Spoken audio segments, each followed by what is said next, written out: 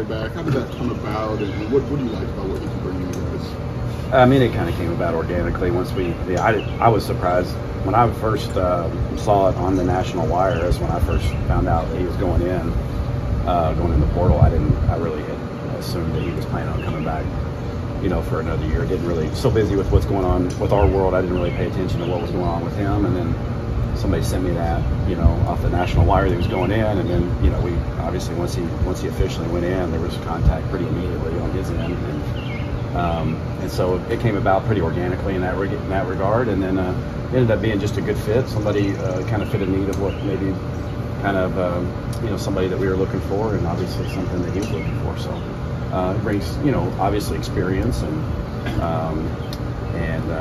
as a veteran who knows how to play football, and be a good addition to our room, and excited about the room. I was excited about the room before we added Zakhari, and we feel that way very strongly, and it's just a nice kind of icing on the cake, so to speak. Is his familiarity with you, I don't know if that would accelerate possibly any process, but is there anything that plays in there? Well, it won't decelerate it, that's for sure. I would think that was probably one of the contributing factors of selling points here, is just there was some, I would say there's probably 75% continuity and terminology from what he knew a few years ago to what we're doing now. We're always, our offense is it's a growing, breathing, living type organism, and if it's not breathing, it's dying, and we always want to grow, and so we're always adding and manipulating and changing words for the better, and so there's some familiarity there, but obviously the fact that that he knows a baseline level of that will be helpful for his transition.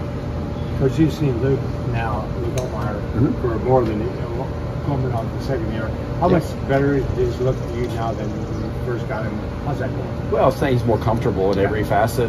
He's more comfortable in off season. He's more vocal around his team. He knows me better. All those things are just contributors to him improving, just like our whole football team needs to. Our whole offensive football team. Another year in the offense, another year of growth, especially for he was a first-year player last year. So we're excited to see where that goes, and excited about just the development of the room in general, the quarterback room. I think we took some big strides there in the spring, but ultimately that's just a springboard, no pun intended, for what we're trying to get down in the fall, and that's where it matters. And so hopefully we're going to see that just come to fruition on Saturdays this fall. Quarterback recruiting appears to be doing one pretty well.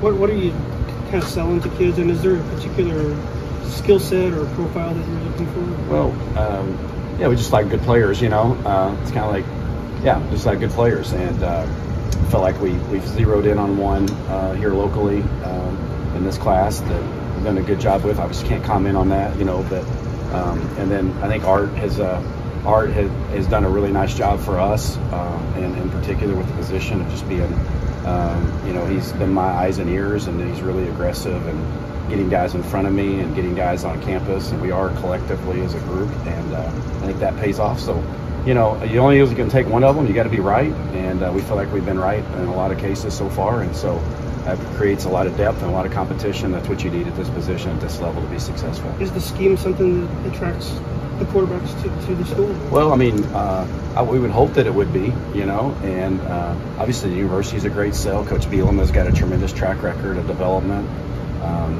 From in my short time of being a coordinator, which would be the last 4 years of being a coordinator again in college football, I think the quarterback production has been something that's been solid and something that we can sell. It hasn't been perfect. There's things we'd like more out of that position, but I think guys and quarterbacks have seen that the system and what we're doing is quarterback friendly, and we've gotten good results of that, and I think the guys are drawn to that. One more about Zakhari. You played a little bit in the slot with you, and Ash talked about maybe interested in being more versatile. Without Isaiah, I mean, they had a 1,000-yard receiver there. Does this open any creative doors for you in terms of moving chess? Well, I think anytime you add a player that got experienced and had experience at playing 3 different positions, and I know for me directly as an offensive coordinator, I've experienced him playing 3 different positions for me. And so I think that opens up some flexibility for where he might fit and how he might fit. And it's all TBD. Listen, we added another piece of the puzzle, the room that we felt good about, a good balance of maybe now maturity and youth and guys in between. And it's going to take a village there at that position, and we're excited about all of them and the opportunities that they're going to get, because they're going to all have a lot of opportunities.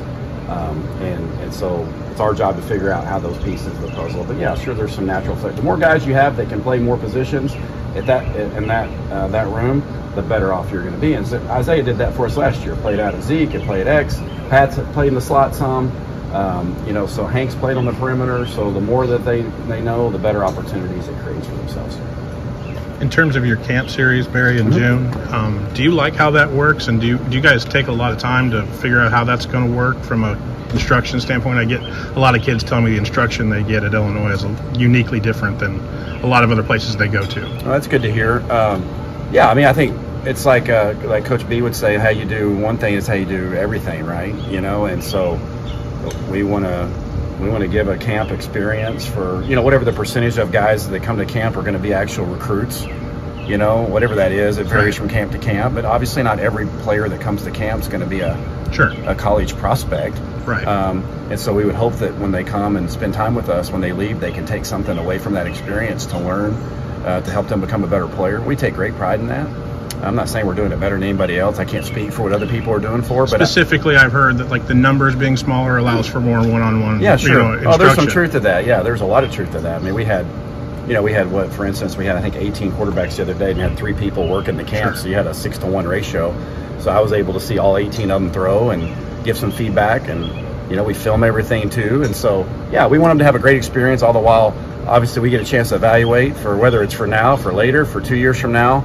There was a kid the other day in my position that was here was be a freshman in high school that, is probably going to be a college recruit at some point in time. It's hard to fathom, right. But you start early, and that's one of the benefits of the camp as well. How do you feel like you guys have upgraded offensive? It seems like Luke's just got a lot of options of the skill, and the way you added the offensive line, it seemed like you have some protection. What do you feel like you accomplished this offseason? Well, I think we've done a good job as a team, and obviously on our side of the ball, I think every addition that we've made is, I think, pretty much clearly showed that they're going to be able to help us in some shape or form, and that's always positive. And I think, we're probably getting towards the end of that now. Obviously, we don't have a lot of room for many additions at this point. This is kind of who our roster is, and depth is critical. It's a physical league. It's a physical, brutal schedule, and I'm just saying, in the Big Ten, I mean, it's a brutal schedule for everybody, who you play and the physicality of the league. And you got to have some quality depth there, because you can get thin in a hurry, in certain situations if you're not careful. So I feel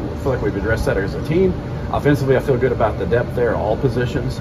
And now let's go piece this together and start weaving together what we're going to look like for the fall of 2024 and put our best foot forward.